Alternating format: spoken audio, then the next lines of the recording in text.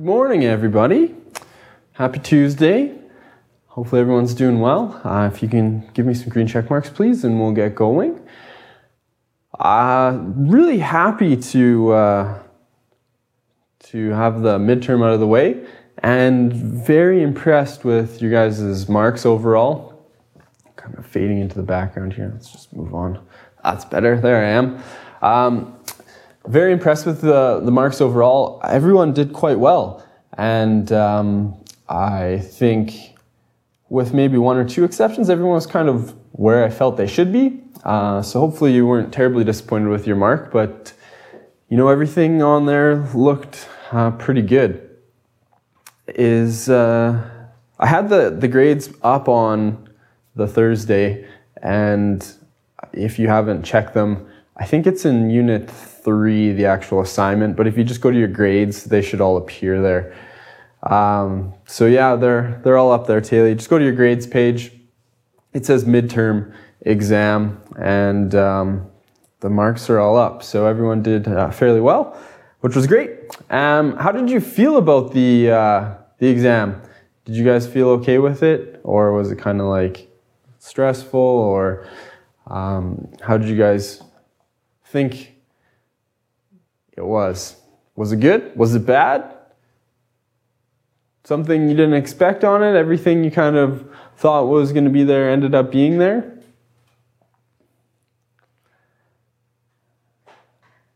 Interested to hear your guys' thoughts on it. Good. I can handle good. The Unit 4 learning guide, we weren't really, I said either today or tomorrow it would be due. So I'm going to stick with that. So if the Unit 4 learning guide, it was a long one, you can get that one in today or tomorrow. That'd be great. The kind of cutoff for the report card would be normally kind of today. I think Mrs. Wood might have put in yesterday as well. So I'm not going to include the Unit 4 learning guide on the midterm or your third term grade. So the Unit 4 learning guide, a few of you have submitted it. Anna gave it to me at the midterm. So if you've submitted the Unit 4 learning guide, I'm going to take your marks, and then I will mark the Unit 4 learning guide after. So the Unit 4 will actually be part of Term 4. So Abby, I did get your message, and that's fine. So yeah, if you want to drop the learning guide off, because it would be a lot of pictures to take, that's fine. I don't have an issue with that. Just come in. I should be here, but if I'm not, or if I'm teaching or something, just slide it under my door, or just give it to somebody else and then give it to me. That's completely fine. But I would like it in the next couple of days. It won't be on this report card. It'll be on the next one. But I do want to get that marked for you guys. The other thing, well, that's good. The other grading item is, I guess the midterm will kind of be the last assignment that's on there. Now, there was a few assignments in chapters 2, Unit 2, I should say. We had a nutrient cycle, a little write-up, and then in Unit 3, we had the adapted squirrel project, and then Unit 10, we had the plate tectonics worksheet. So some of you submitted them with the learning guides for those units. Some of you submitted them actually right into the assignment where the handout was. So I'm pretty sure I've marked them all, but if you, for some reason, have a 0 for one of those assignments, then please let me know, and I can go in and mark it if you submitted it.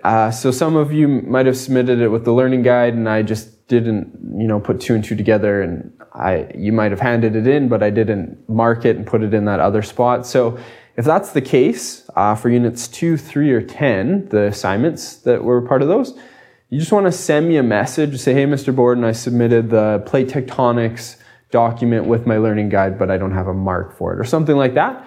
And that way I can go in and mark that for you. So basically, if you check your grade right now and you have everything submitted, that's going to be your Term 3 letter grade. And if you have something outstanding, then I can mark it and get it in, and we can go from there. We are going to jump into Unit 6 today. So I tried to give some of you guys the Unit 6 learning guide when we wrote the midterm. Some of you took one, some of you forgot. So anyways, we're doing Unit 6 because it is more balancing, it's more types of reactions, so really similar to what we've been doing. And Unit 5 kind of doesn't really fit in super well with it, so we'll do Unit 5 after. So I think that's it for kind of housekeeping. Does anybody have any questions about the term 3 report card, where we're at, anything like that?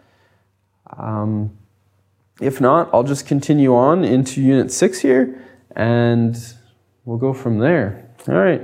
So Unit 6 is about types of reactions and how to speed up and slow down reactions. So it's only 2 sections, really short. We might be able to get through it all today, but I don't really care if it takes us the rest of the week or 2 days.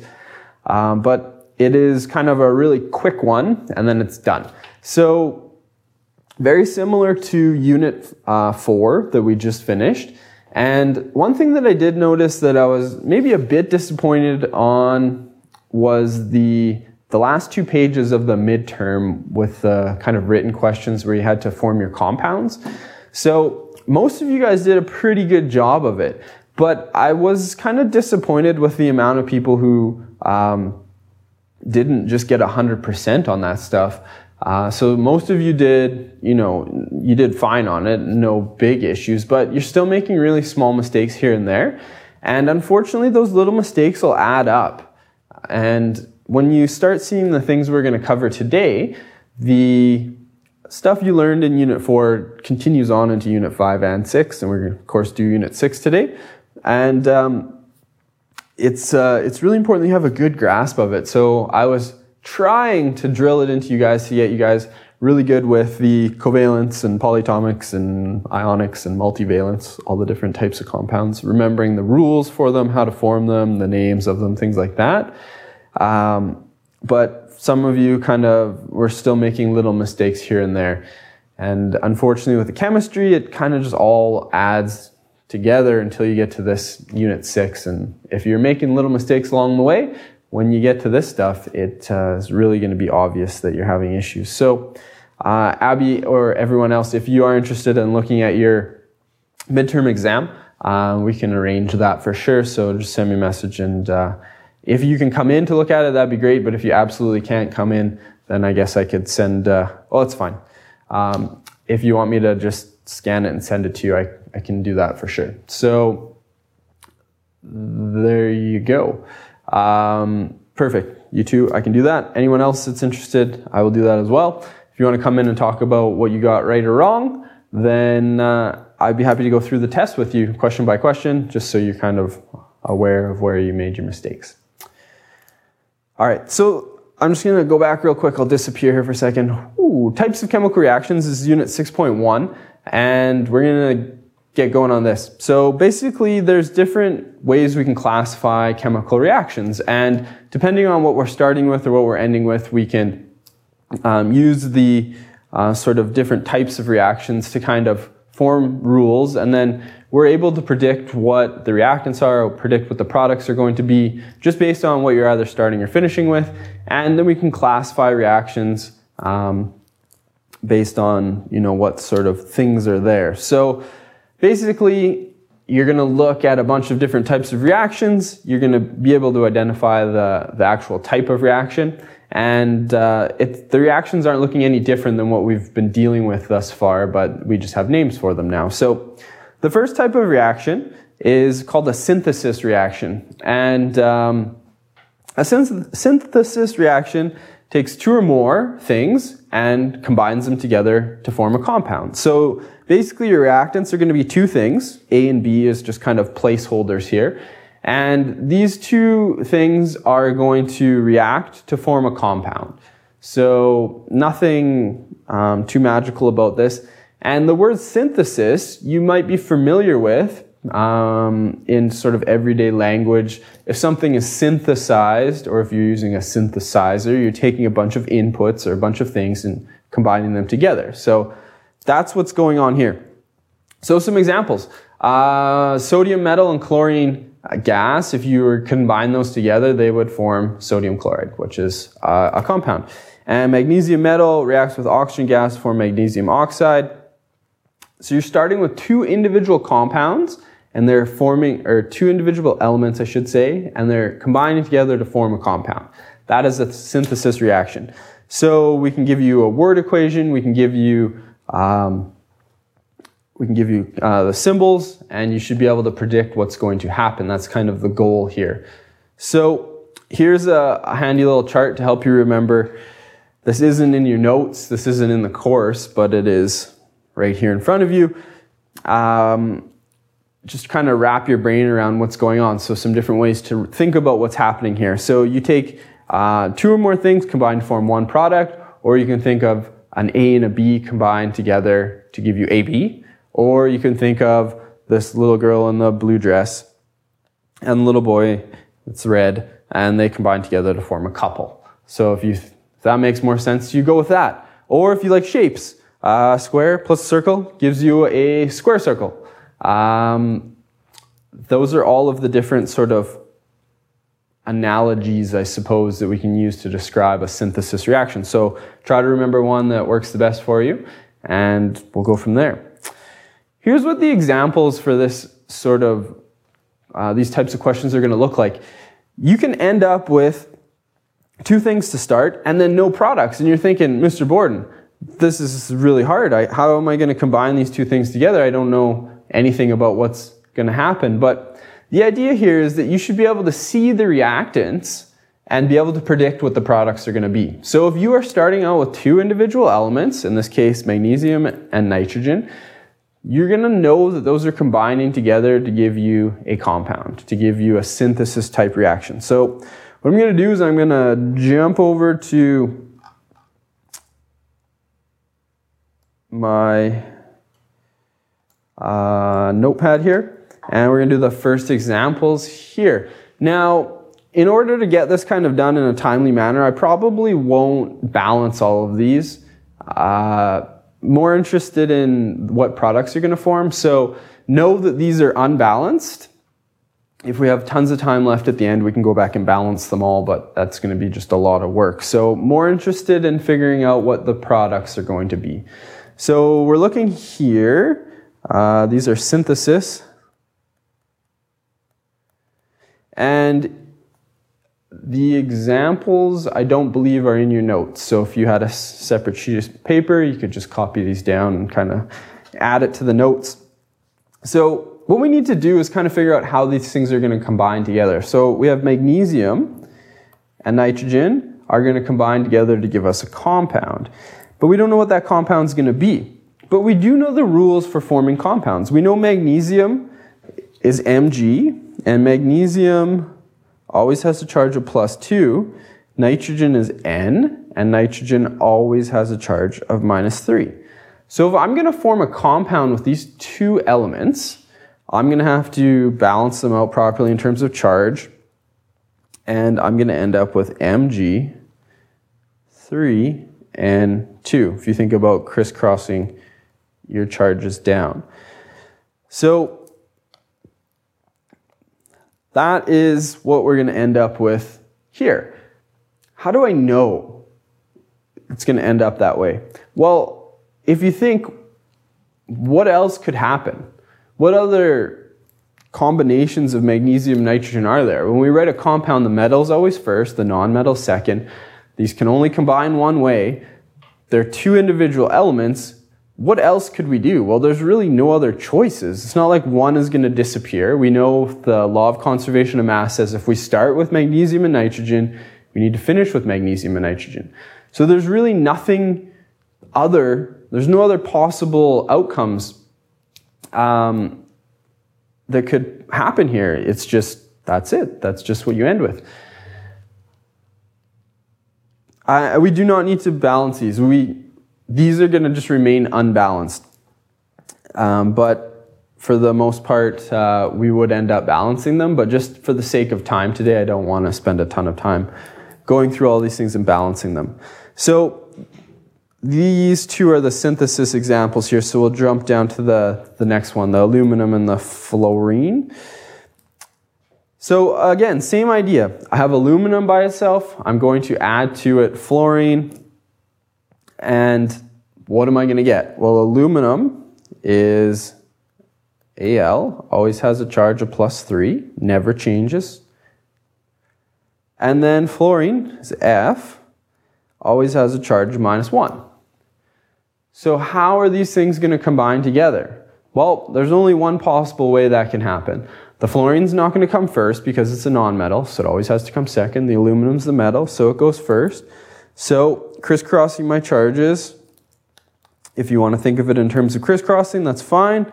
Aluminum has a charge of +3 and fluorine's -1, so I'm going to need 3 fluorines to balance out that reaction in terms of making that compound. So typically we'd go through and balance this. We can write our little lines in front of all these things, but again, we're not going to today. So that's what that is going to do in terms of a product. So the first type of reaction, synthesis, if you start with 2 individual elements, you're going to end up with those forming a compound.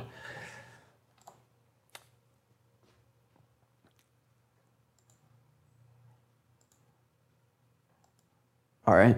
The second type of reaction that you need to know is a decomposition reaction. Now, just like we talked about in biology, if something is decomposing or a decomposer, detrivores, they're breaking things down. So we can use the meaning of the word decompose and know that a decomposition reaction is taking something, a compound, and breaking it apart. It's just that simple. So if we started out with just general, the A's and B's are just any element, 2 elements together, A and B, and you break them apart, you end up with a decomposition reaction. So we start with AB, we end with A and B, where A and B are just elements. We can do this with table salt. Sodium chloride breaks apart to give us, sodium and chlorine. There we go. Another example, H2O. We can take water, we can add some electricity to it, we can break it into hydrogen and oxygen gas. So the easy way to identify a decomposition reaction is you're starting with one thing. There'll be no plus signs on your reactants side. All right, so analogy time. One reactant breaks apart to form 2 products. So we have A and B breaks up into A and B. Or we have NaCl breaks up into Na and Cl. Or we have a couple and they break up. And you can do it with shapes. You have a square and a circle, arrow, circle and square. Just that straightforward. So let's look at a couple examples of this. Again, really easy to see that this is going to be a decomposition reaction because you're only starting with one reactant. Notice there's no plus signs here. Again, we're supposed to predict what's going to happen based on the type of reaction. So if you start with one thing, the only possible thing that could happen is it breaks apart. So there you go.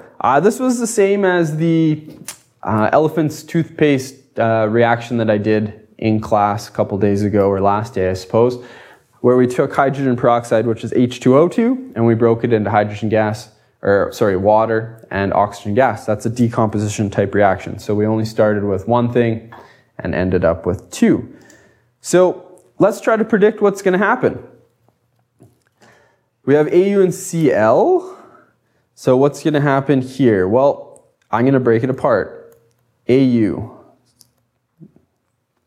And then Cl. Now, this is where it becomes really important to remember, I call them the magic 7 or the diatomic 7. Now, chlorine, Cl, when it exists by itself, never exists as just Cl. When it's by itself, it's diatomic. So it's really, really, really, really important that you have a Cl with a little 2 next to it. So the 2 becomes very important. because chlorine's one of the diatomic 7 or the magic 7 or whatever you want to think of them as, if it exists by itself, it needs to have a 2 next to it. If you forget the 2, you imagine trying to balance this thing, you're going to not balance it correctly. So it's just one of these additional things that you need to do. The next one, K2O. What's going to happen? Well, potassium oxide is going to break apart into potassium, and then I separate my elements, and then oxygen. And again, oxygen is one of the magic 7, the diatomic 7. So when it is by itself, it needs a 2. Why did I not put a 2 next to the potassium? Well, potassium isn't one of the 7. Same thing up above when I did AU or gold. Gold wasn't one of the diatomic 7. So when it's by itself, it's just potassium. It's fine. But if it's one of the 7 and it's by itself, you need to have the 2 next to it. It needs to be diatomic. These were examples of decomposition reactions. All right, so synthesis, 2 individual elements formed together to give a compound. Decomposition is the opposite. You start with one thing, they break down into 2 individual elements. Taylor, if you look at the notes from section, what would it be, 4.3, I guess, the very last slide when we were doing word equations, we talked about the diatomic 7, or I call them the magic 7. So 7 elements, hydrogen, nitrogen, oxygen, fluorine, chlorine, bromine, and iodine. When they're by themselves, they always exist with a 2 next to them. Those are the magic 7. So that was from your notes from last class.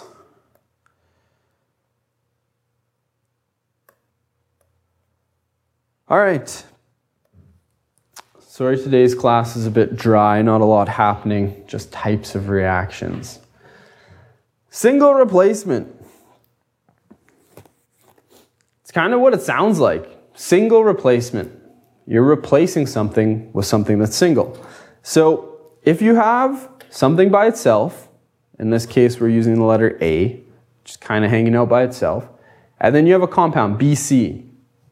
What's going to happen is the A is going to replace the B in the compound. So it's going to kick the B out and form a compound.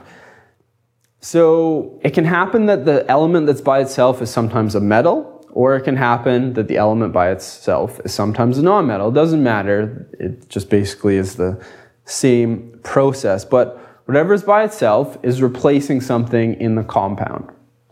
So the way to identify a single replacement type reaction is you're going to have an element and a compound to begin. So your reactants are going to be a compound and an element. Then the element's going to kick one of the things out of the compound. So you can see here the aluminum is going to kick the copper out, and you're going to end up with copper by itself and then aluminum chloride. And same down below here, the fluorine is going to kick the iodine out, and you're going to iodine by itself and then NaF. Sometimes students have a difficult time trying to wrap their head around this one because there are some possibilities to deal with. So we'll look at the analogies, and then we will discuss a couple examples and see how you guys do. So just in general, you have a compound A and B, and then you have an individual element C. It doesn't matter what order these things come in. The C can be in front of the AB, or the AB can come first. But what's happening is the C is going to replace the B, so the B is going to be by itself, and then you have AC. So some more examples, and there you have it. I want you guys to try these 2 examples. So see if you can figure out what's going to happen here. I suppose we do have a couple choices to make, a couple decisions to make. In terms of the aluminum, what is the aluminum going to replace in the first example here? Is the aluminum going to replace the PB, the lead, or is the aluminum going to replace the chlorine? And Taylor, this is kind of getting to your question here. How do we know what it's going to replace? Do we know? Does it always kick out the second element? We got to kind of think in terms of what we know about compounds thus far. I'm going to jump over to my little notepad here. So we're looking at these ones right here. These are our single replacement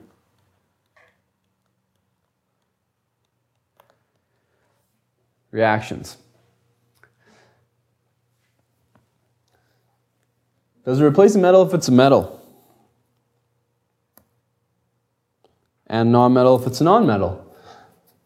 That makes sense. Can we think of maybe something that would come of that, Avery? Let's take, for example, the first one we're doing here. What if the aluminum tried to kick out the chlorine? So we had PbAl. Can anyone see a problem with PbAl? There is a problem here. What kind of rule does this compound, PbAl, violate? Why is it wrong? Why does the aluminum not replace the chlorine? Can anyone think of what could be possibly wrong there?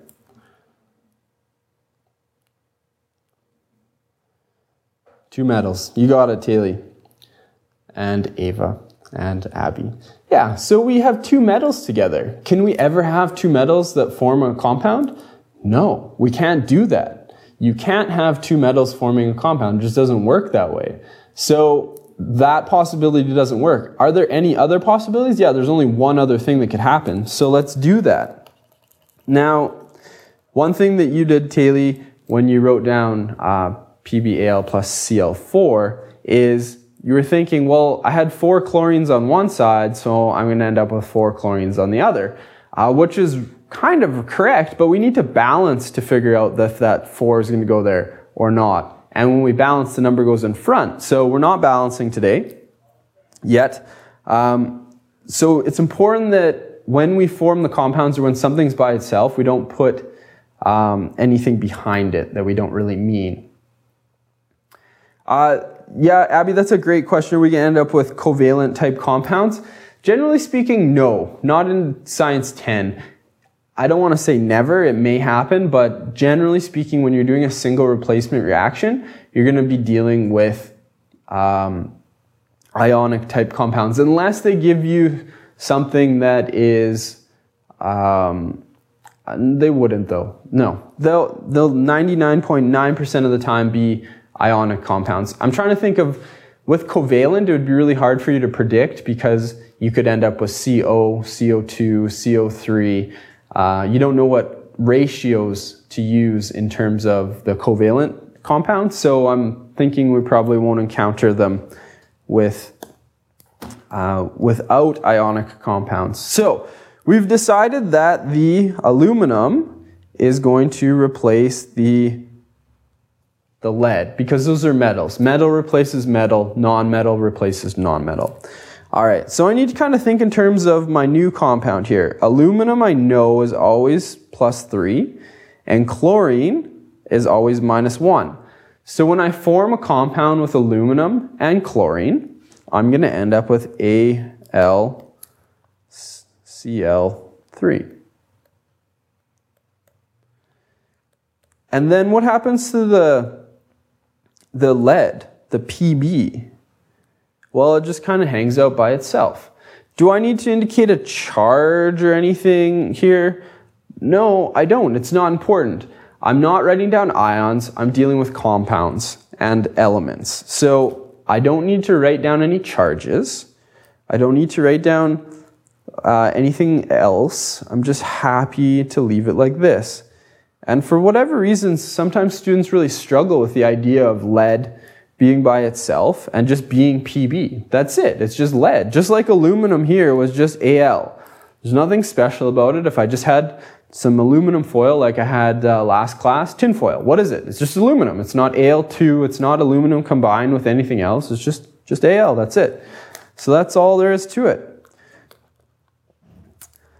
All right, next example. What's going to happen here? We're looking down below here. That's not perfectly clear. Trying to fit everything on one page. Na plus Cu2O, what does that produce? Taylor, that's right. Yeah, we're going to end up with always a non-metal and a metal together. You don't want two metals together. That's not going to work. And you don't want two non-metals together. Because in almost all of these examples, there's going to be ionic compounds. So metal, non-metal. So you're right there. So this example here, Na plus Cu2O, we have, again, a metal, Na, and the metal is going to replace the metal. So we're going to end up with Na kicking Cu out. So we know we're going to end up with just copper by itself. And again, it's not Cu with a 2 next to it. I know a lot of us are going to be tempted to write Cu with a 2 there because you had a 2 here, but it's just copper. It's copper by itself. It's not Cu2. The reason it was a 2 to begin with was because it was combined with oxygen. But now it's just by itself. If you're just by yourself and you're not one of the diatomic 7, hydrogen and nitrogen, oxygen, fluorine, chlorine, bromine, and iodine, then you just exist by yourself as just Na or just Cu or just Al. So the Cu gets booted out. It's by itself now. That's okay. It doesn't mind being by itself. And then we need to look at forming a compound with Na and the O. So sodium is always Na, always plus 1, and oxygen is always O, and it's always minus 2. So if I were to crisscross my charges, I would end up with Na, 2O. Shouldn't copper be at the back? It doesn't matter. It's kind of like a math question. If I wrote like 7 plus 3 is 10, or 3 plus 7 is still 10. Or I could write something like 7 plus 3 is equal to 4 plus 6, or 7 plus 3 is equal to 6 plus 4. It doesn't matter the order. Just like math, same in chemistry, the order just doesn't really matter.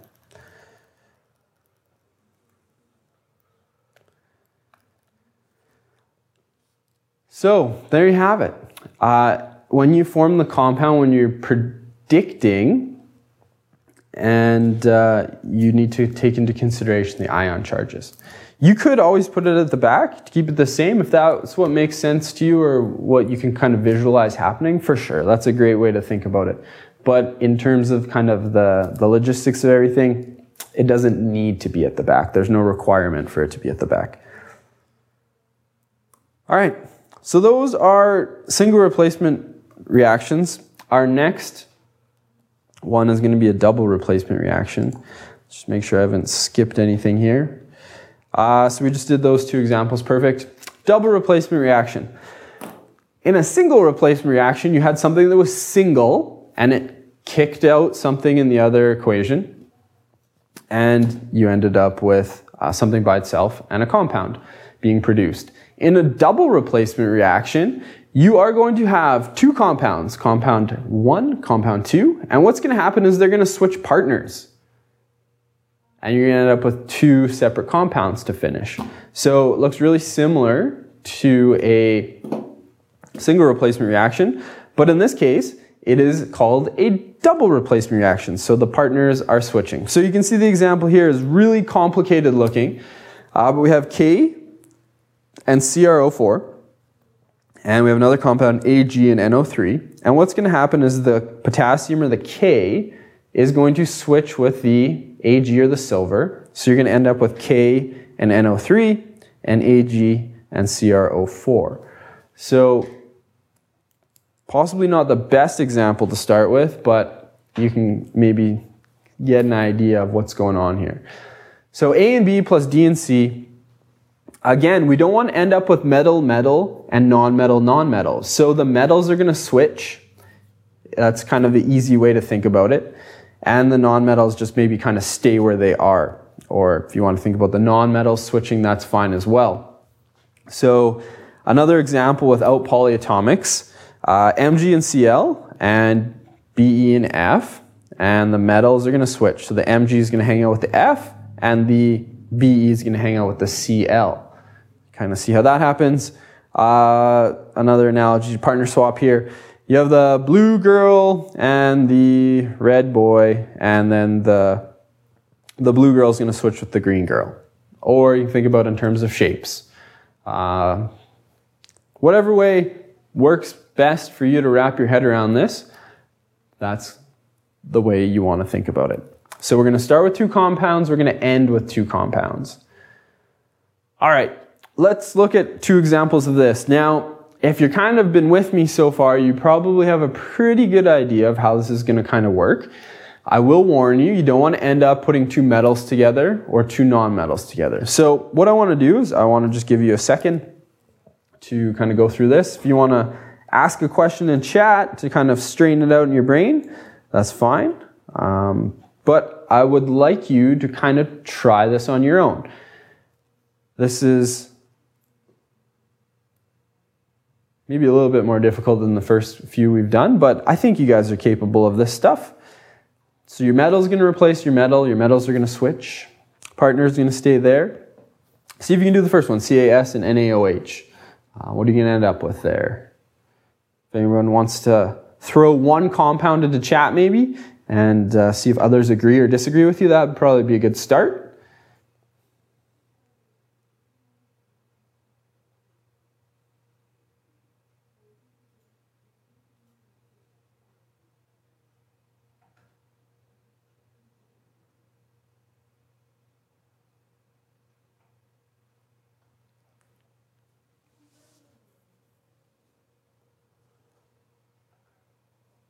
Does anyone want to predict what's going to happen here?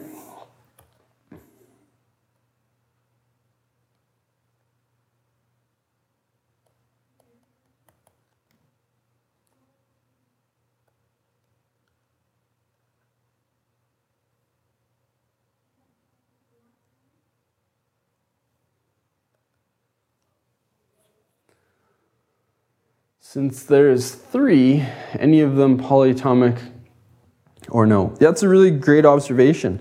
There is definitely a polyatomic happening here. So the OH, the hydroxide, the NaOH, is going to be your polyatomic. So the Ca and the Na are going to switch. That's right. The OH, that polyatomic group, is going to stay together as a polyatomic group. Maybe that's where we were getting kind of caught up. So what's going to happen is the Ca here and the Na are going to switch partners.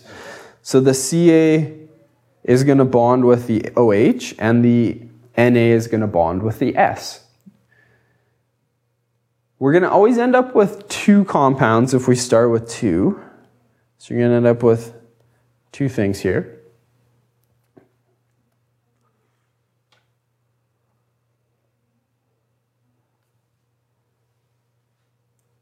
So calcium, Ca, always has a charge of +2.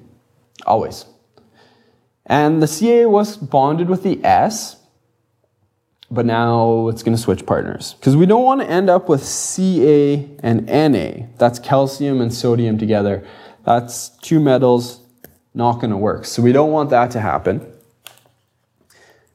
So the Ca and the Na are going to switch partners. So the Ca is always +2. The OH, it's a group, it's polyatomic. Page 5 of your data booklet. It's OH, it's hydroxide.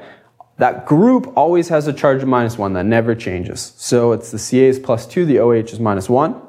So we can form a compound with this. There's only one way these elements will combine, and that is CaOH, and then we need to put a bracket and a 2, because we need two groups of that OH to combine with the one Ca for the charges to balance out. So that's our first compound. The second one we have here is Na and S. There's only one way sodium and sulfur can combine, and that is going to be Na with a 2, because we had the 2 here. So we need two sodiums to balance out with one sulfur. So if you think about crisscrossing, that works. If you think about just the charges balancing out, that'll work as well. So that is what you are going to end up with. CaOH2 and Na2S.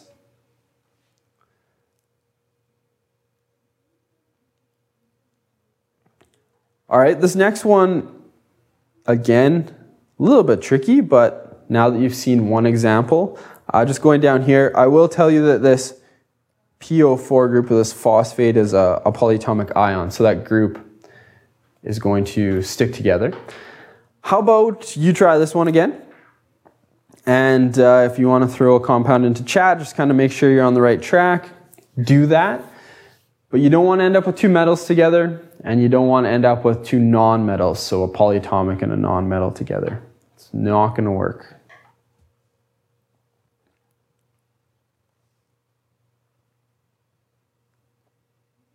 I'm thinking you guys are going to just do this one for me. You're going to have to put in the answers. I'm just going to relax. Sit here. You guys can tell me how it's done. Anyone brave out there today? It'd be really great to hear from someone we don't normally hear from. And if you're wrong, I promise I'm not going to make fun of you or anything. This is just getting started, just learning how to do these things. It's okay to make mistakes. I make mistakes all the time. Now, I've been doing this for a long time.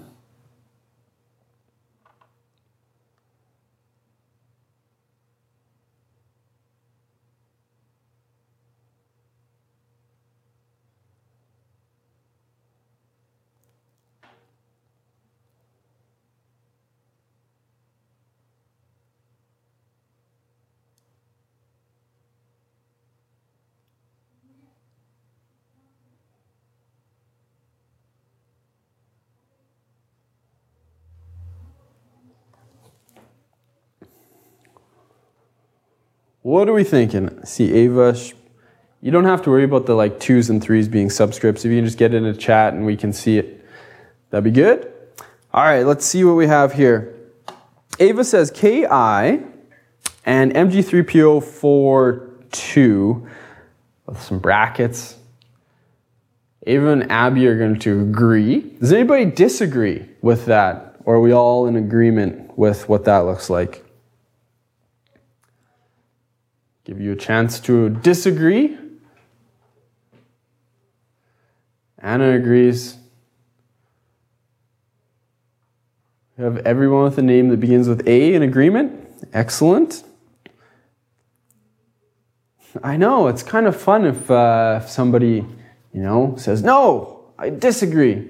Taylor agrees as well. Well, if everyone agrees, well, not everyone, the vocal minority agree, then I guess we have to, Bria too. There we go. All right, let's see what we can do here. So we've decided that the K and the I are going to combine together.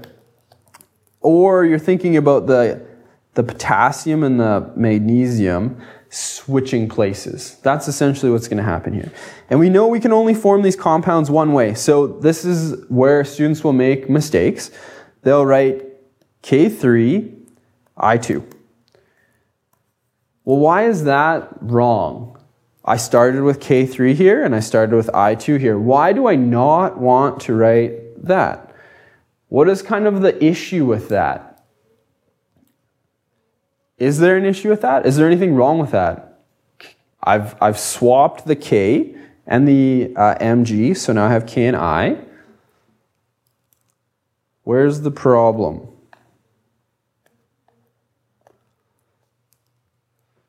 It doesn't balance the charges. That's right. So remember, when we're doing these types of problems, the potassium and the iodine, the K and the I, they can only go together one way. Even though we started with 3 Ks and 2 Is, we can't just say, okay, 3 Ks, 2 Is and be done.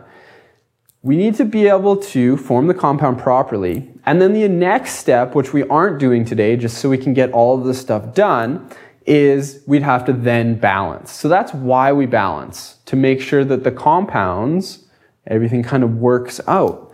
So I don't want to end up with that. What I want to do is I want to say, okay, I have potassium, that's K, and potassium always has a charge of +1. And iodine is I, and iodine always has a charge of -1. So if I were to balance those charges, I would end up with K and I. They're 1 and 1. they balance each other out. All right, I have another compound, so I want to separate it with a plus sign. And now I'm going to have magnesium, which is Mg. Magnesium always has a charge of +2. And then this PO4 group. So PO4, I don't remember that one, so I'm going to go to my polyatomic ion sheet. PO4 is phosphate, always has a charge of -3. No exceptions. They're not multivalent. That's the only way they can combine. And I don't know if we're going to run into anything multivalent, so I might as well say it. If you have a multivalent, let's say we had like copper, which was +1 on the reactant side, copper will continue to be +1 on the product side. I know this example doesn't have that sort of trick in it, but if you have a multivalent metal, something that has more than one charge, if it's +2 on one side, it'll remain +2 on the other side. That's not happening here, so we don't need to worry about it, but I'm sure you will encounter it at some point. All right, I need to balance this out. So I have Mg, I need to bring the 3 down, and then I have PO4, and I need to bring the 2 down, or 2 groups of that. Now, if I had the time, I would balance this. I would say, okay, I have 1 potassium on the product side, I have 3 potassiums on the reactant side. I'd start to balance, go from there. But we're not balancing right now just because, unfortunately, we don't have all kinds of time. So that's what it's going to look like. And I believe Ava was correct and everyone agreed with her. So you guys are smart. Good job. All right, we only have a couple left. I know it's kind of tedious and a little slow today, but unfortunately, we need to get through it. So there you go.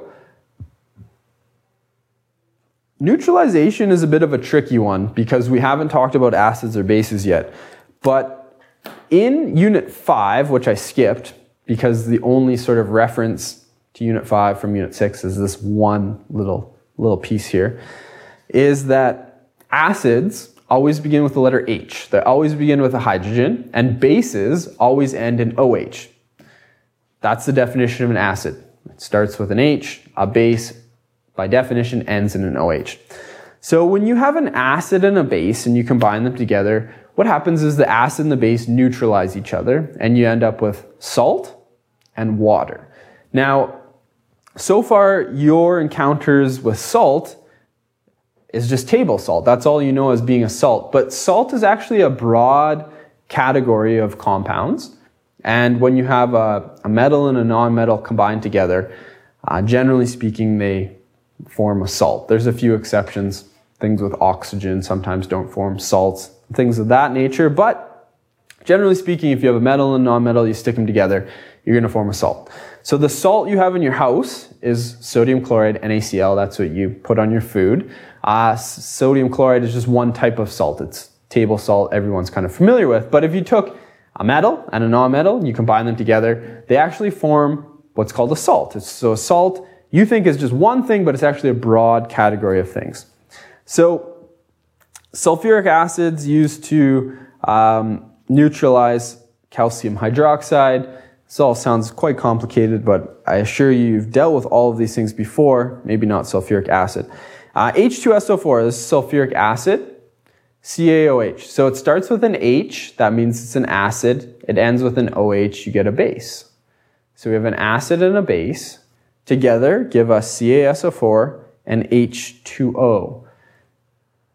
We're going to look at where the H2O comes from here in a second, but what I can tell you is that this neutralization reaction is just a special type of double replacement reaction. It's almost completely identical. It is, in fact, completely identical to the previous examples we did, except it's just special because you have an acid and a base. So there's 2 examples here. Before we get to those, let's look at this. This is just a little sheet of notes. This is not in your notes. It's just my sort of supplement to your notes. Because we haven't done Unit 5, it's important to know what's going on here. So We're going to talk a bunch about this in Unit 5, but for now, if you start with an H, you are an acid. So H